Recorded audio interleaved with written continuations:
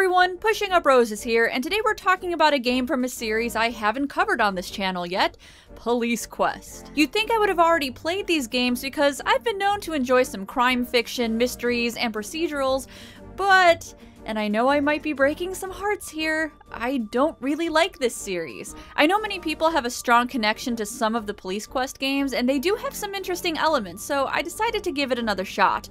While consuming another shot, because this game got very tedious and I needed some alcohol. Police Quest 1, In Pursuit of the Death Angel, was developed by Sierra Online and designed by Jim Walls, a retired police officer. The story goes that after 15 years on the force, Walls was in a traumatizing shooting incident. While he was recovering, he met Ken Williams, developer and co-founder of Sierra, and they discussed creating a video game about being a cop, and an emphasis on procedure and making it as realistic as possible. And boy is it! This game comes across as a male cop's power fantasy, which is great for Jim Walls, not so great for me. For your average person, it's more like an intense fever dream you can't escape. The format and story are very similar to a random episode of Law & Order or Dragnet. In fact, the introduction to the game takes inspiration from that show's music.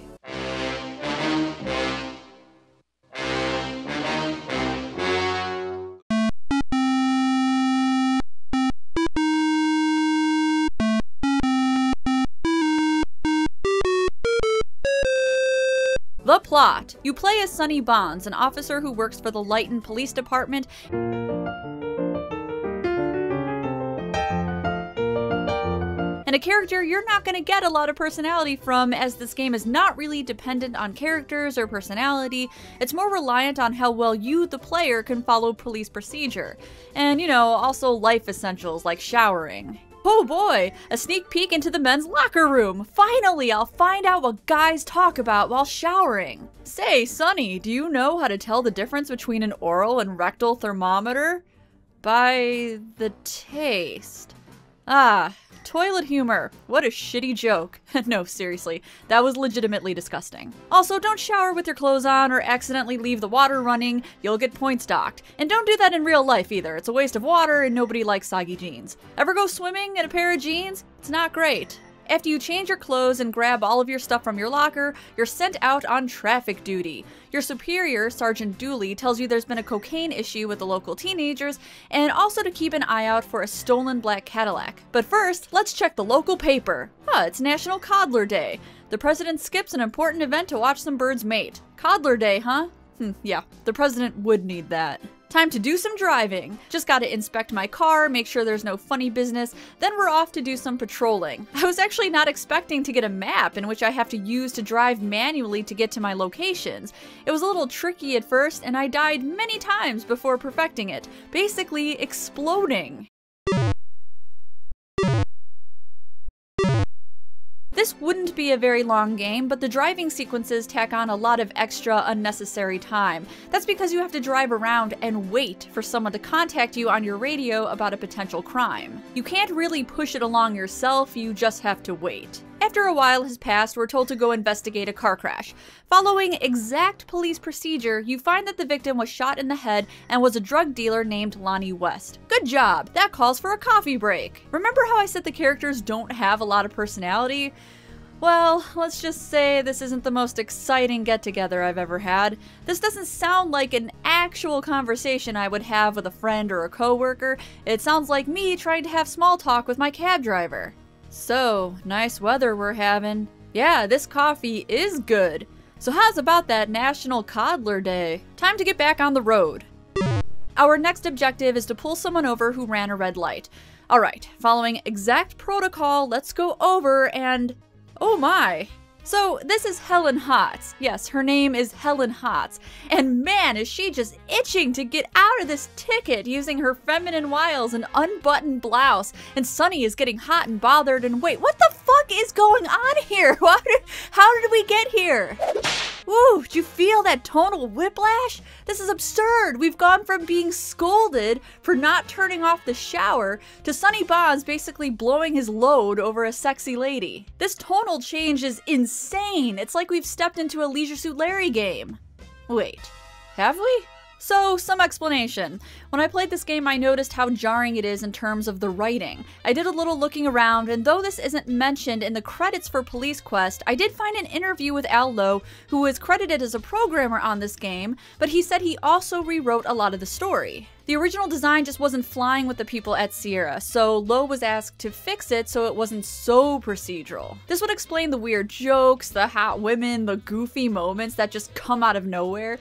Most notably is the scene where your coworker, Jack, meets you at a bar. Now, you're there because you and some of your coworkers for the precinct are throwing Jack a surprise party, but you get there early and have some bonding time with him before it starts. Bonding time! Get it? Do you get it? Because our name is Sonny Bonds. Bonding time! Jack is drunk and sobbing at you, lamenting that his marriage is on the rocks and that his daughter, Kathy, has gotten involved with some bad people and has developed a drug problem. He is just beside himself, and here we are, trying to be a good friend, when a stripper that was hired for Jack's birthday party barges in and starts shaking her grass skirt around to some jaunty music.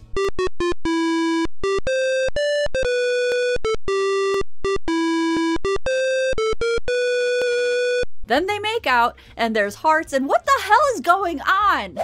There's that tonal whiplash again. Ah, God, it smarts. There's another instance where you walk into one of your superior's office and you find a flailing, molting chicken. Someone put him there as a prank, and I guess this is actually based on something from Jim Walls' time as a cop, but it's just kind of there. You don't do anything with it, you just see a chicken. And I realize it's supposed to add some comic relief to an otherwise very clinical game, but it doesn't really fit.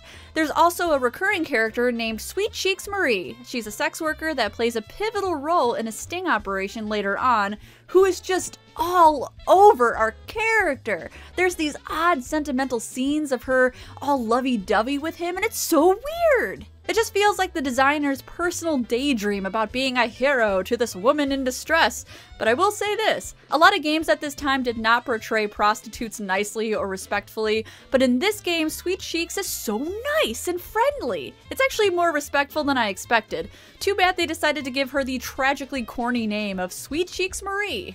I also found out that Mark Crow, who worked on the game's graphics, was working on Leisure Suit Larry 1 at the same time, which explains why they share very similar screens and backgrounds. The dialogue also shifts back and forth. Something I liked doing as Sonny is talking directly to other characters using the command prompt. It's pretty fun and it's not too hard as long as you follow the manual that comes with the game. The back and forth is actually pretty good here, but then you have things like this. I'm so happy, I could just shit. Quality dialogue. Later in the game, after you apprehend a couple drug dealers, you exclaim to your partner, "Yeah, sure, Laura, you probably just grabbed the first white male you could find." What is wrong with this game? After finding the stolen Cadillac and getting a few excellent leads about a drug lord named the Death Angel, Sonny is promoted to the narcotics department and gets a new partner, a detective named Laura. By the way, the Death Angel is by far the weakest cover name I've ever heard. I could come up with much better criminal names, like PushingUpRoses, for example, Mary Jane's Last Dance, The Squirrel, or like, The Paper Pusher. Anyway, after further investigation and handling a few more criminals, Sonny is persuaded to go through with a sting operation in an attempt to capture the Death Angel. Joining you is Sweet Cheeks Marie. Why is she going, you ask? Well, you need a disguise, so they dress you up as a pimp. Your partner also gives you some bleach and tells you to put it in the shower. After 2 minutes, you wash it off and your jet black hair is now canary yellow. Yep, not how bleach works. The end of the game has you working with Sweet Cheeks at a hotel where you will eventually confront your criminal. I hope you like cards because the end of this game has you playing a ton of poker with the Death Angel. The folks at Sierra sure did like gambling, didn't they? You know, I thought this game was interesting. I did have fun with it, I can't really deny that. The procedures weren't as hard as I thought they would be. In fact, they can be quite enjoyable, though they get extremely redundant. This game should be titled Open Door, Get in Car, Close Door, because I think I did that more than anything else. The game is actually so absurd that I found it amusing, but at the same time my brain keeps saying, Jesus Christ, what the hell is wrong with this game? And really, I think it all boils down to Al Lowe's contributions and the fact that it feels like the game was written by two polar opposite people. But But it is an interesting idea, and it has its charm, much like many of the old Sierra Quest games from the 80s. A VGA version also exists, making the driving a lot easier, but also taking away some of the charm of typing in your procedures and dialogue commands.